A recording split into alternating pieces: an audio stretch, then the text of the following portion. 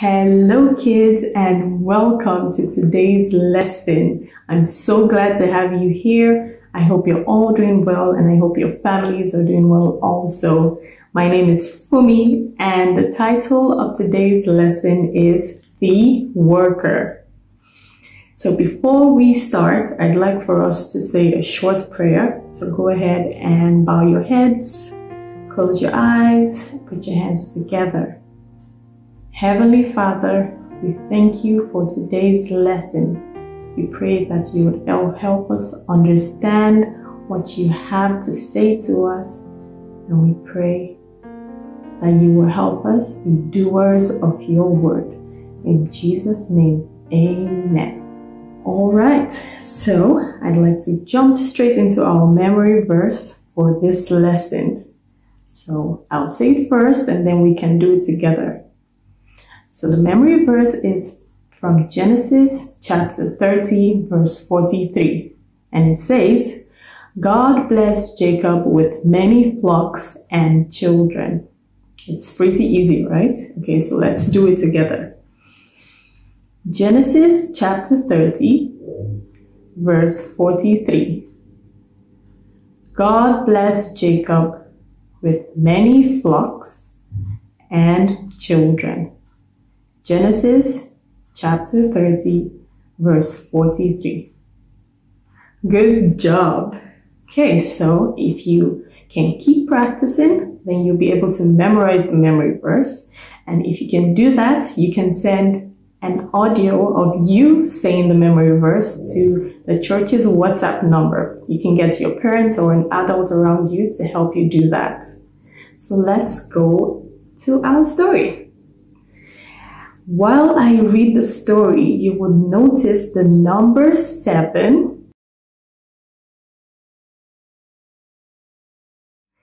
comes up many times. So I thought it'd be fun for us to count to 7 every time I say the word 7 or I say the number 7. Okay? Can you do that? All right, let's read the story. Jacob traveled many days.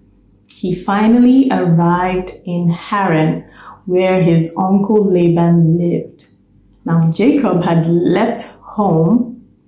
His father was Isaac and his mother was Rebekah. He had a brother called Esau. I don't know if you've heard that story before or heard about his family before. But this is what happens after Jacob leaves home to go to his uncle Laban's home in a different place. Laban's family was glad to meet Jacob, and he was glad to meet them. He told them all about Isaac and Rebekah and his twin brother Esau. Soon after Jacob arrived, he fell in love with Rachel, Laban's daughter.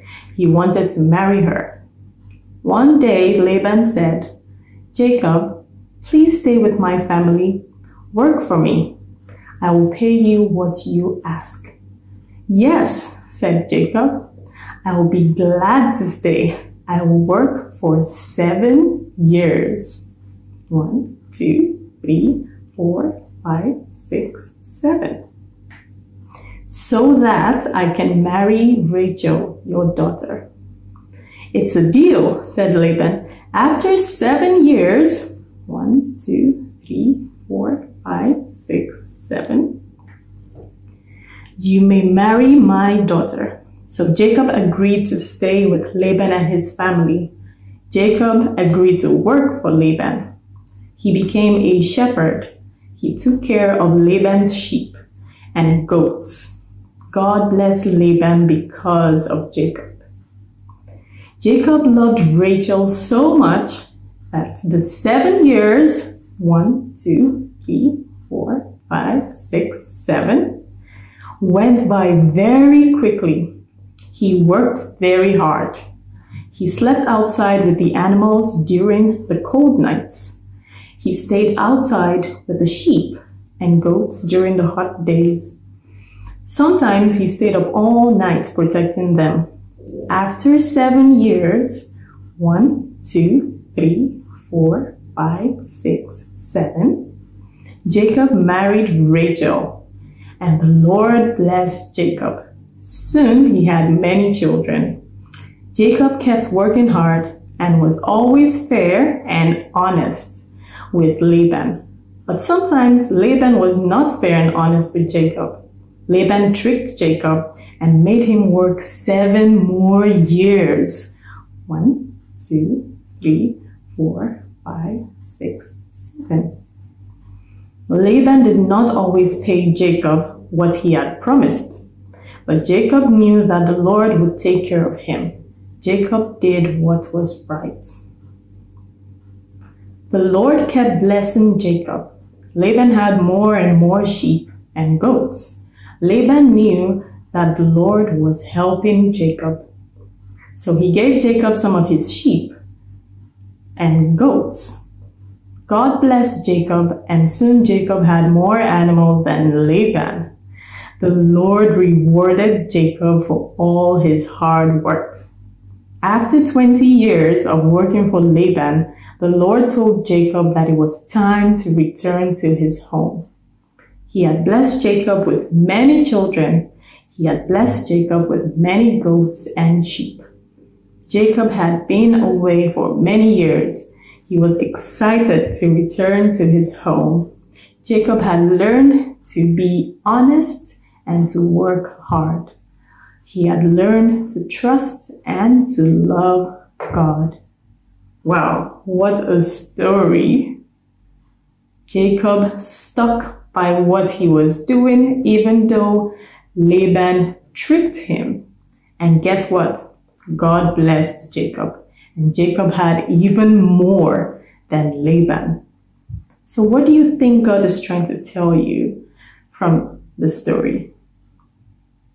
I think he's trying to say that you need to learn how to be a hard worker. So how can you be a hard worker? Right now, do you have a job that you do? Probably not. But you have chores at home. Maybe your parents tell you to sweep the floor or dust the furniture or tidy up your room or clean up after yourself. Whatever it is, do it well. Work hard. If you're in church and you participate in any activity, do it well. Work hard. You can also work hard at school. If you have homework, do it well. And guess what? God will reward you for all your hard work.